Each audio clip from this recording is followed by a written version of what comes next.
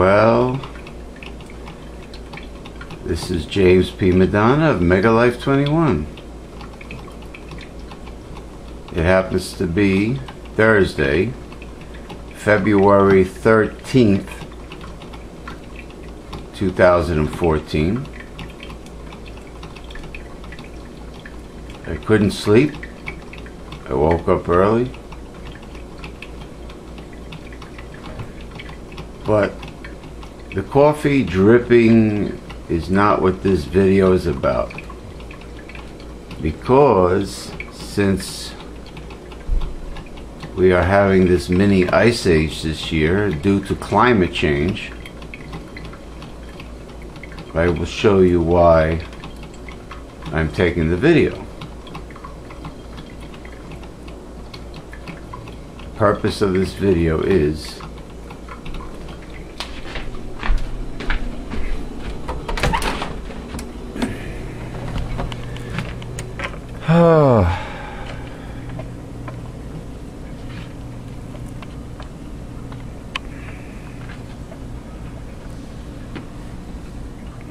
another blizzard. This one is supposed to be most likely the worst yet. They predict 10 to 14 inches here in northeastern New Jersey, and it's coming down quite heavy.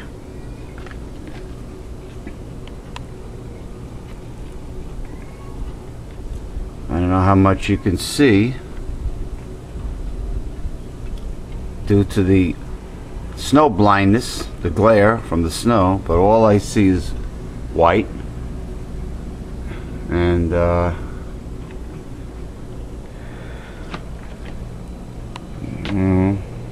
there's the walkway, the porch on the side of the house, and it's pretty heavy duty, coming down thick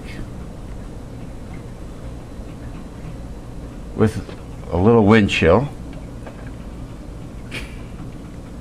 which means even more shoveling for me. In the past 2 weeks, this would be my third shoveling project because of this very severe winter. Very unusually strange, severe winter. Thank you very much, greedy corporations, for creating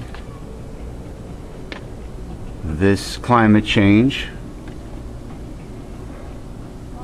which is causing this and giving me all this extra work to shovel.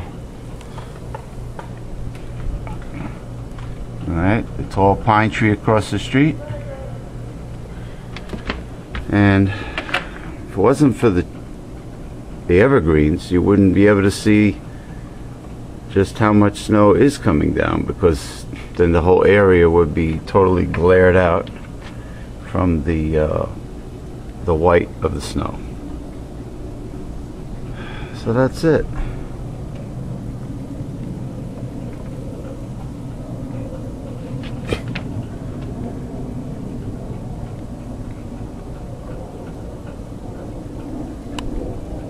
This is the beginning of the blizzard of February 2014. It's not over. I mean, it's still early.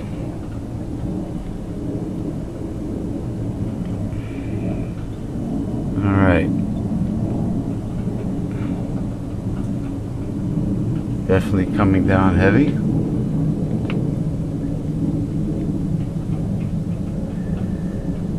Oh boy.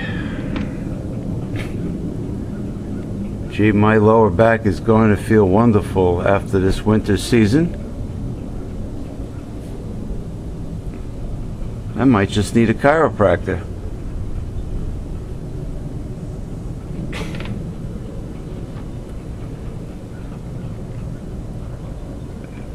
This old man winter is definitely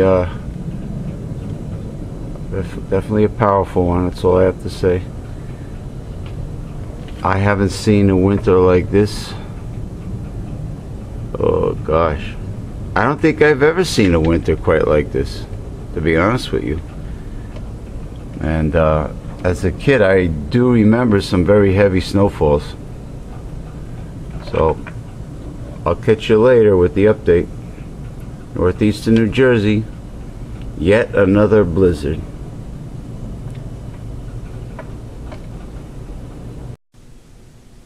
Okay, this is James P. Madonna of Megalife 21, and before you saw the yet another great blizzard outside.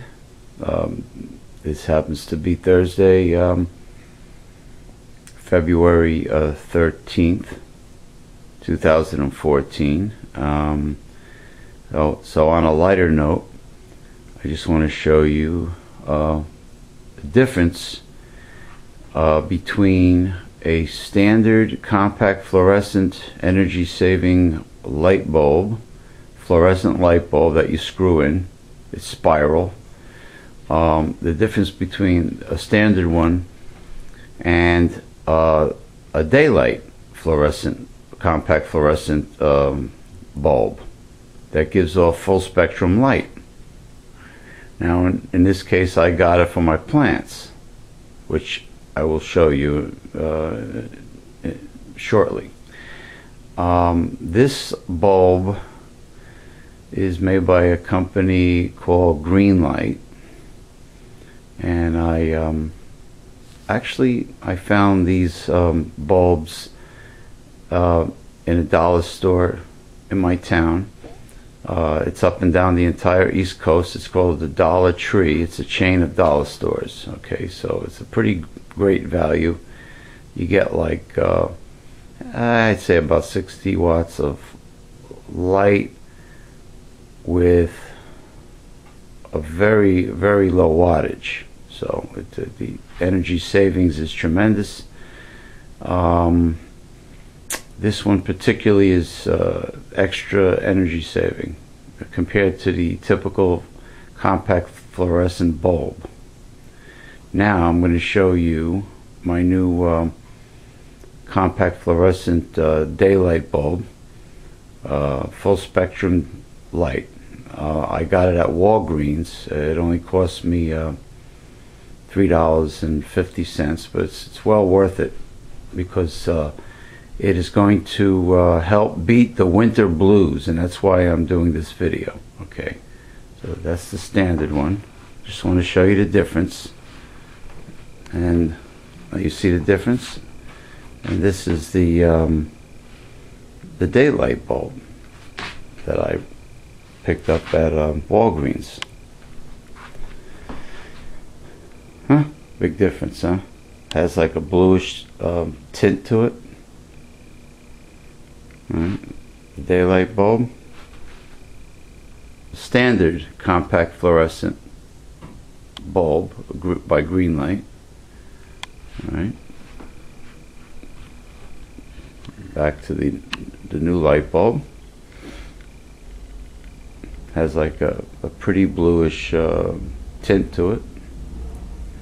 And while I'm here, I'll just show you my collection of air plants, which is known as tillandsias. They're tropical plants, usually from the rainforests of tropical regions. In this case, Mexico, Central America, South America. There's about, in this vase, there is 2, 3, 4. I think there's 5 in here. Yes, there are 5 air plants. They're all together. I have water in the bottom for humidity, because they do need humidity, especially in the average American home. It's very dry. Between central heating and air conditioning in the summer, it gets very dry, so you have to have humidity. It's very important for them. And as far as water goes, I soak mine in the aquarium, a heated aquarium which has dechlorinated water. I submerge them and soak them for 30 minutes once a week, which I usually do on Fridays. And then when you take them out, you have to let them drain upside down. It's very important, because you can't allow any of the water to remain too long inside the leaves of the plant. It'll actually rot the plant out. It'll get rotten and turn black and fall apart and die, similar to roots that are soaking in water too long in a standard house plant. Alright, as you can see, the Ionantha fuego is starting to sprout a flower. There's a spike coming out of the center. So this air plant will get a blossom. As you can see, the spike, and they all pretty much have this eventually. All right, and I'll show you the other plant. Well, this is just my ponytail palm sort of bonsai that I started. They're originally from the deserts of Mexico. And palm trees make outstanding bonsais simply because they automatically by themselves acclimate to the smaller pot. Okay, you do not have to wrap the tree in copper wire and force the tree to become miniatures, similar to what they do to pine trees in Japan. Okay.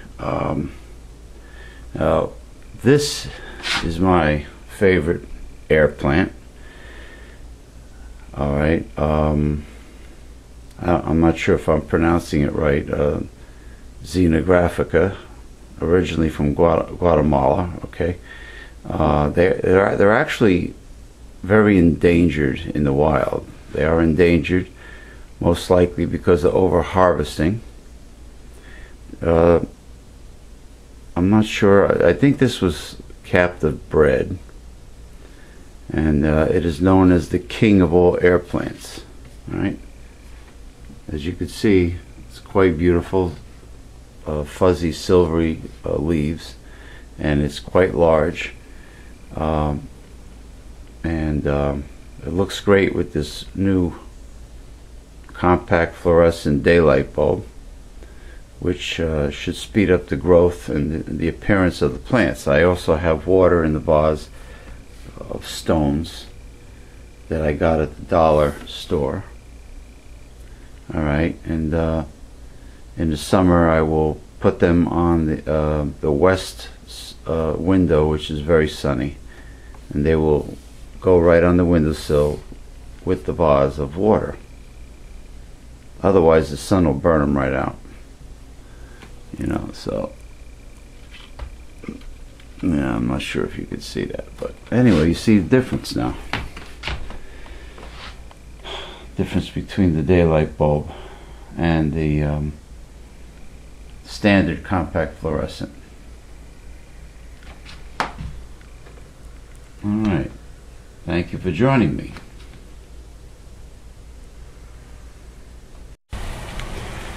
Okay, it happens to be Thursday, February 13th, 2014. This is James P. Madonna of Megalife 21, hardest hitting internet talk radio station on the planet, and I'm coming to you from northeastern New Jersey after the yet another big blizzard. This is part 2 from the previous video.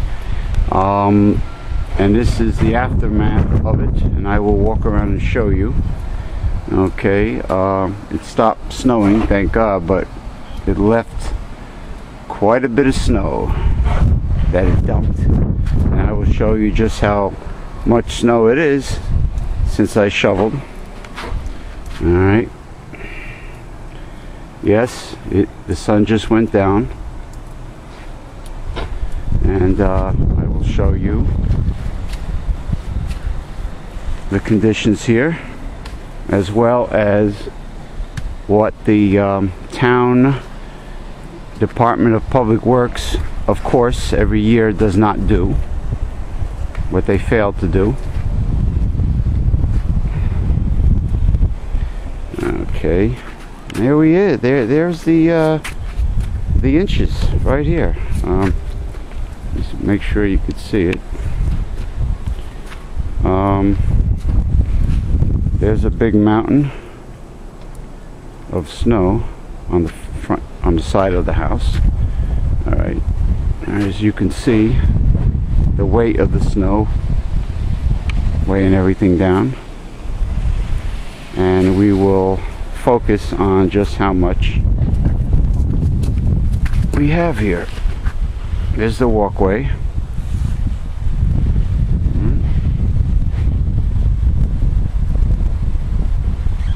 From ground level. This gives you an idea. I feel some rain coming down. Now the good thing is that the temperature will be slightly above freezing, which I hope melts some of this, but I'm not sure if that's going to happen since we have so much of it. They did predict 10 to 14 inches, but I have not listened to the weather as far as exactly how many inches we got. All right, this gives you an idea, all right, of how much we have. I guess some of it's on the camera. There's a shot from the sidewalk. All right, as you can see, it's quite a bit.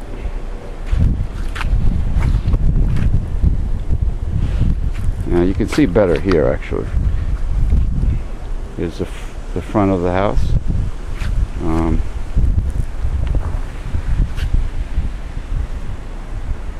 Okay.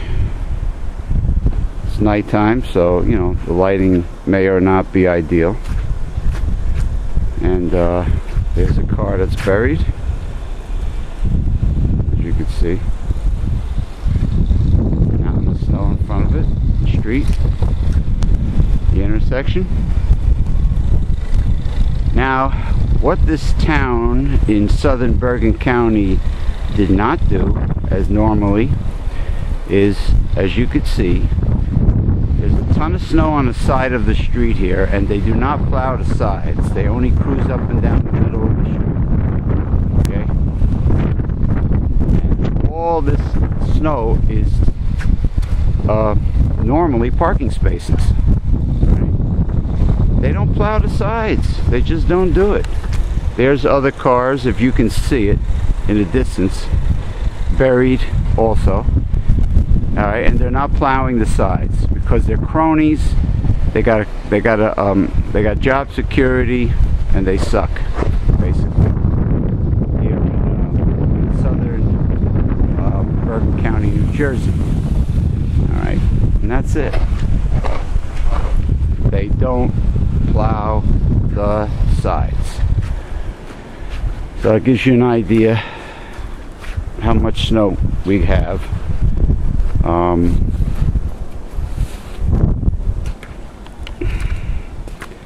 Okay, we'll see you.